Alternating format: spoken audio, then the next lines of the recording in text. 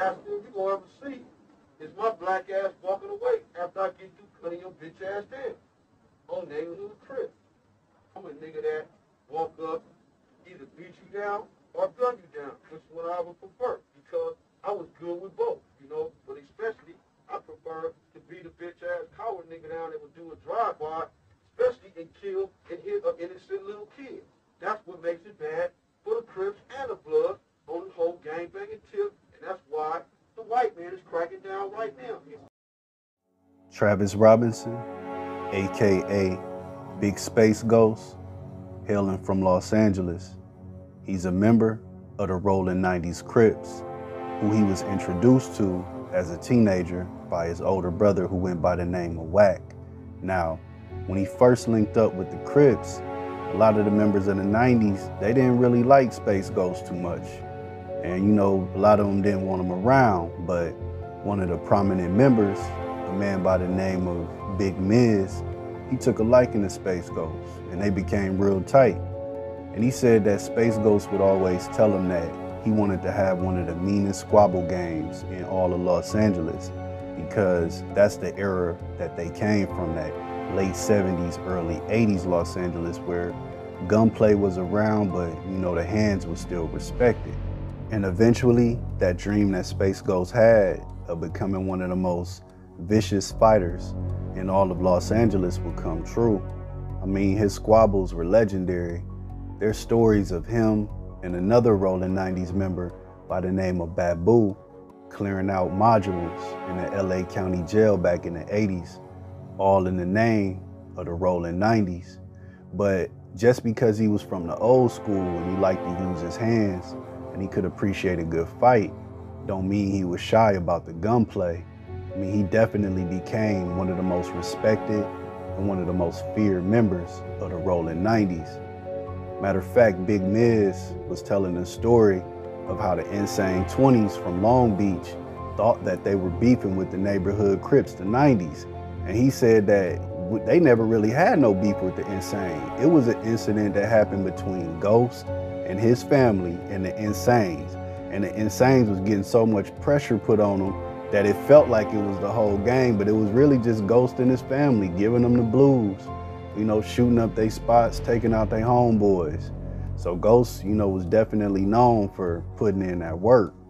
Well, my mama, niggas know about Big Space Ghost from West Side 90, better known as the knockout artist from neighborhood Crip, Rich Rollin. The Korean lady that owned the t-shirt store in the Slauson swap meet, and she remember me, this black image, she'll say what she said then.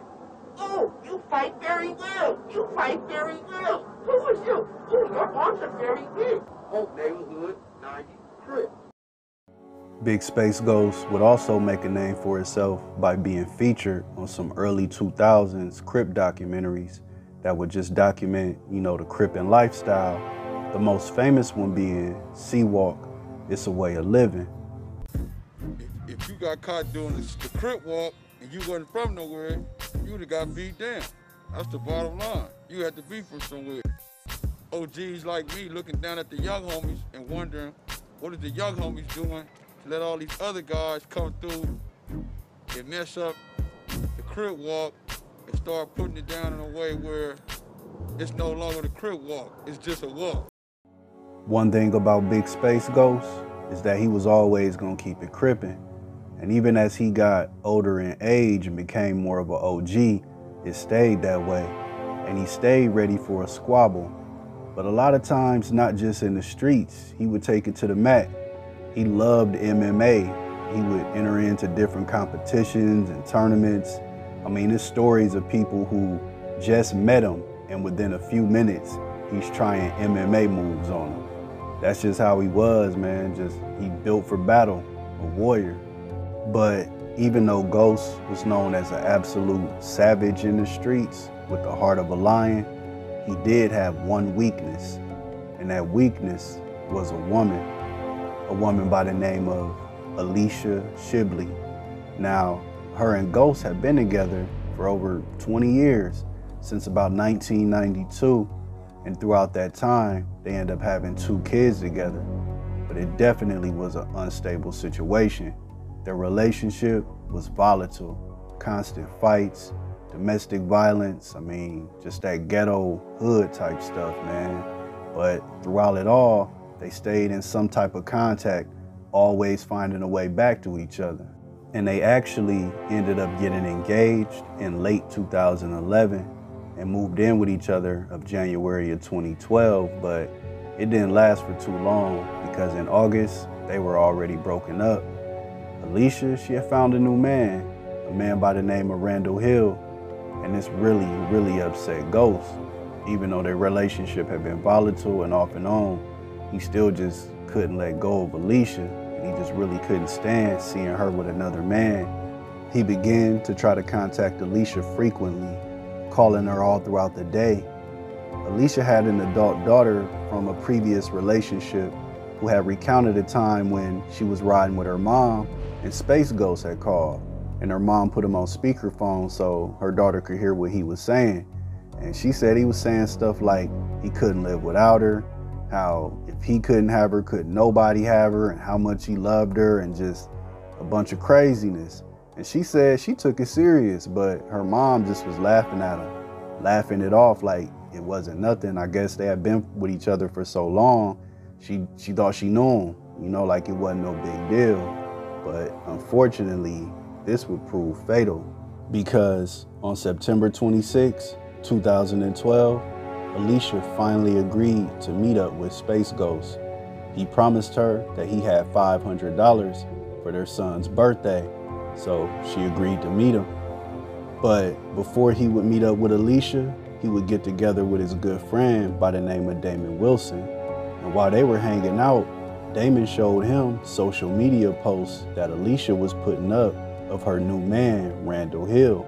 She was saying stuff like my best friend, my future husband, you know, just like lovey-dovey stuff.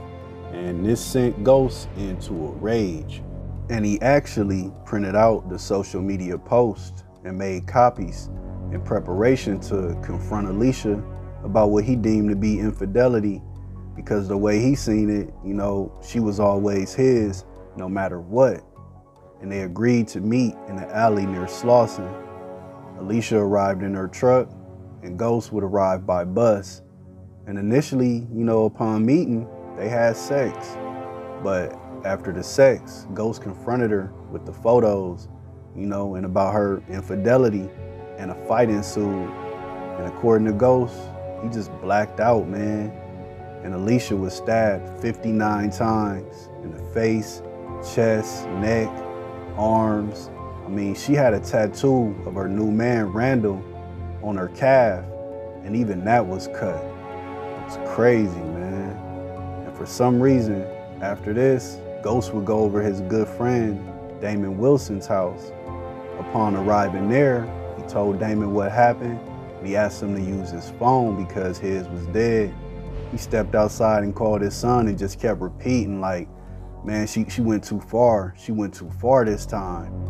And for some reason, he took Damon Wilson's phone and took 3 photos of Alicia's dead body in her own trunk. I mean, that's crazy, man. He gave Damon back the phone and left the truck there and went about his business. The very next day, while Damon Wilson was riding a bus, he decided to show the pictures that Ghost had taken, telling other passengers that, man, my homeboy just killed his baby mama. And one of the passengers happened to be a retired police officer. And from there, it was all downhill. Ghost was arrested not too long after this. He said that he planned to turn himself in to a police officer that he knew, but that police officer had retired. And he was scared because of his reputation to turn himself in to any other officers, but they got to him anyways. And he ended up getting convicted of first-degree murder. He tried to get voluntary manslaughter or second degree or make it like a crime of passion, but the jury, they wasn't trying to hear it. He was sentenced to 26 years to life. He's tried to appeal it since then, but it don't look like it's gonna happen. And he remains in prison to this day. It's just a crazy story, man. And rest in peace to Alicia Sibley.